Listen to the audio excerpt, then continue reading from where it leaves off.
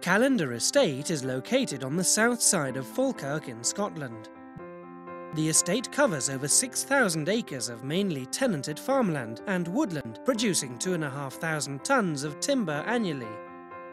1,500 acres of woodland provides the landscape setting for Falkirk and the surrounding areas.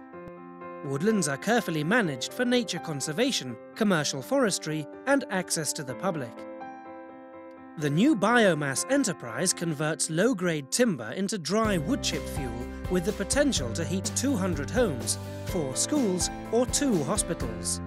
Lower-grade timber harvested from felling on the estate woodland is delivered to the wood fuel depot for chipping and then dried down to clients' requirements using the newly installed Stronga FD17 FlowDrya and Heatex 500DF. The heat source for the Heatex and FlowDrya comes from 2 250 kilowatt biomass boilers. Heatex is equipped with 2 optional airflow dampers to allow future expansion into drying station log drying.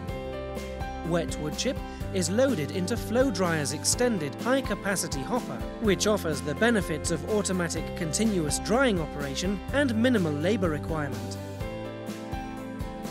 On the drying bed, the highly efficient pulse wave motion tumbles materials, ensuring every part of the wood chip flows over the hot bed, leading to uniformity of wood chip dryness. Optional material moisture sensor equipment installed at the end of the pulse wave drying bed delivers real-time control of the drying process. The moisture sensor is managed by the Siemens Dry Station control console. Target dryness can be set, and FlowDrya automatically increases and reduces the speed of the material over the bed to achieve that target dryness. At the end of the bed, dry wood chip is discharged into a chain and slat conveyor system, which automatically discharges dried wood chip into heaps in the storage shed.